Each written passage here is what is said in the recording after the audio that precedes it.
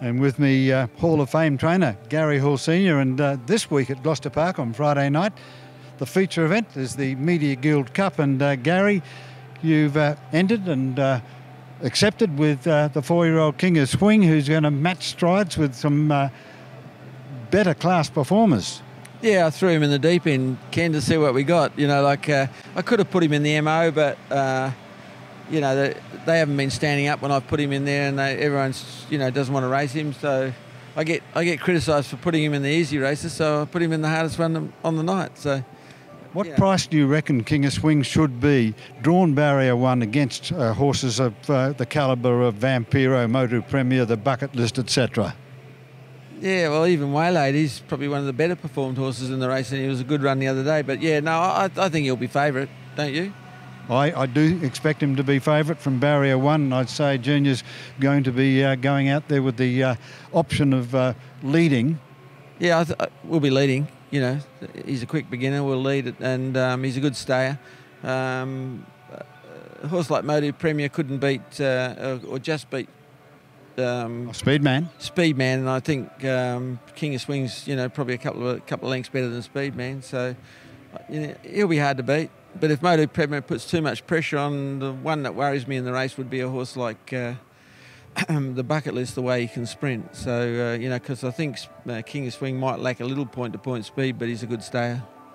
The thing is that you are going to get under pressure. I'm sure that Motu Premier and or Vampiro are going to go up forward early in the race to put pressure on the leader.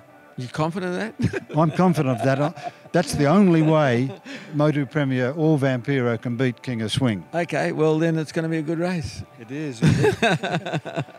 And I hope you're right, because I don't like processions. I like competition, Ken. So there will be action, Gary. And we need a testing run for him to see how good he is. So. Well, King of Swing raced at Pinjarra on Monday afternoon. He ran into a very smart mare. Stop Believing Me, whatever it's called. Yeah. And she put up a very good performance to run second to King of Swing, but he did win with consummate ease, I'd say. Yeah, they walked early and he sat 1-1, and he was, you know, he was a bit fresh. He hasn't raced for a month, and he's not a sit sprint horse. He sort of took time to wind up, and he won reasonably easy. But, you know, people expect him to win by 20 or 30 metres all the time. Well, he's not going to do that, is he, when you've got nice horses racing against him? And some of the better 4-year-olds are coming back now, and like Jack Mack trial, fantastic, I see, and Better Ames racing tonight, who I really rate as a horse. And, you know, so it's all augurs well for WA's Golden Nugget coming up. It's going to be a great race. Indeed it is. On a sad note, Gary, one of your many millionaire paces, Bodine Boaz. Yeah, I sent him down south to go to stud, and he spent a week at the vets learning how to do the job. You know, they were teaching him, you know, how to serve and all that sort of thing, and then put him out in the paddock when he came back from the vets, and it looks as though a snake's bitten him. That's what the general consensus is. Not that you'll ever know without doing an autopsy, but yeah, it appears that a snake's bitten him. And when they went out in the morning, he was deceased. So it's pretty sad, really. You know. He was sort of a horse that promised the world, and he got a few problems towards the end of his career, and I don't think he realised his full potential, but he was a great horse for me. He certainly was. And Waylaid was another wonderful horse for you, now trained by Caris Hamilton-Smith. I thought it was a good run by Waylaid first up for Caris last Friday night. Yeah, I thought it was outstanding, you know, because, you know, he's been out 2 years with some reasonably serious injury to his near side leg, and you know, she's done a great job, and she spent a lot of hours and time on him, and she deserves all the success she gets, and hopefully he can return to something like his best form. And I thought the other night he went, you know, pretty good.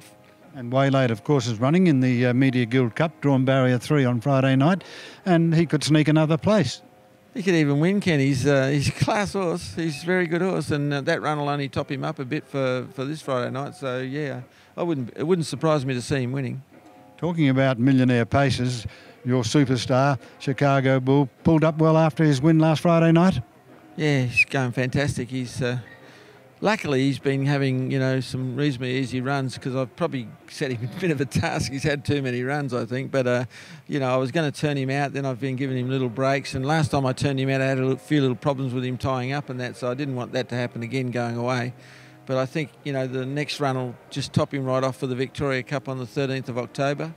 and I think he's favourite for that at the moment, and I think only bad luck will beat him in it, which might sound a bit big-headed about a horse that's going into a Victoria Cup, but he's got probably the best form in Australasia at the moment, and I think he'll be very hard to beat. And then after that, he's going to New Zealand for the New Zealand Cup, then back for the Inter-Dominions, and then back here for the Perth Cups, Fremantle Cup and the WA Cup. So, it's quite a strenuous program for him. So, if he shows any signs of tapering off, he'll be going to the paddock. Are you thinking about taking any other stable horses away east? No, Ken. Going away to the east with horses, they have to be the top echelon. And I don't want to go over there just to compete. I want to go over there to win. So that's why I don't go. I have copped some flack over the years for not going away, like not taking Bodine Boaz to the Breeders' Crown and not taking King of Swing this year and that sort of thing. But you got to be realistic, and like over here we've got some really good horses, and there's none better in Australia than our best horses, but we've got less of them. And over there you might go over there and meet 5 or 6 of them. Over here you only got one to beat, so sometimes it's better to stay here. And of course Chicago Bull, he's going to have his final start before going away in the Stratton Cup on Friday week. Yes, he is. Yeah, that'll be his last start. If they get a field, he'll go around in that, and then he'll be heading off on Wednesday. I think Wednesday the 10th of October he's penciled in for the flight, which means all his main work will be done before he leaves, and we're hoping for a reasonable draw. The only thing I can see wrong with the Victoria Cup from his point of view is it's only 2,200 metres, which sometimes barrier draws can be important over the shorter distance, and if it's 2,500 metres I'd be extremely confident. And Gary, here at Gloucester Park on Friday night, Speed Man, he's going great guns for you. He's drawn barrier 3 in race 2, and he comes up against only a moderate field of rivals. He's got 7 rivals. Speed Man, Michael Ferguson's going to take the claim and drive him from barrier 3?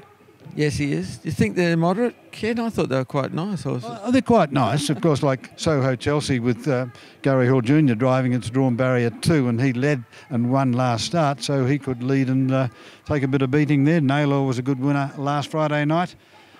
Yeah, Rock and Roll Lincoln's a pretty nice horse. Yes. I think he is anyway.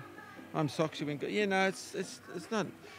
He's not past the post, but he'd probably be favourite, I'd imagine. And Overboard Again's in race 4, drawn barrier 4. Yeah, he's looking to go good. He's working pretty good, and his last run wasn't as bad as it looks numerically, so I really think he's got some hope, yeah.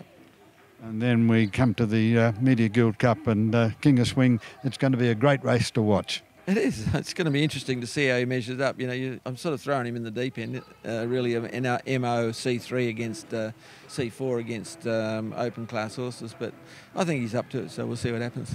So all the best of the luck in the Media Guild Cup, and further, West Australia will be right behind you and Chicago Bull when he ventures over to the east and down to New Zealand. Yeah, I'm pretty excited about going with him. I think he's about in the same form as when Quinny went away for the Inter-Dominions that time. He's not as good as Quinny, quite obviously, but he's in great form, and I couldn't be taking a horse away that was any better, I wouldn't think, and I wouldn't swap him for anything in the Vic Cup, that's for sure. Finally, is he ever going to challenge I'm the Mighty Quinn as the best horse you've trained? No, I wouldn't think so.